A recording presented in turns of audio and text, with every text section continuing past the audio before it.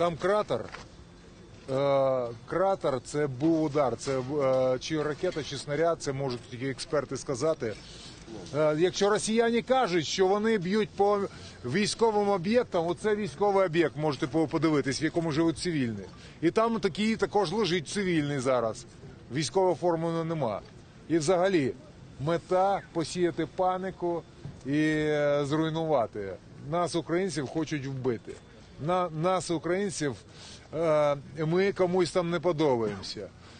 І одне можу сказати, от такі дії тільки ще більше мотивують кожного з українців давати відсіч кожному, хто приходить на нашу землю. Опишіть загальну ситуацію зараз з обороною довкола Києва.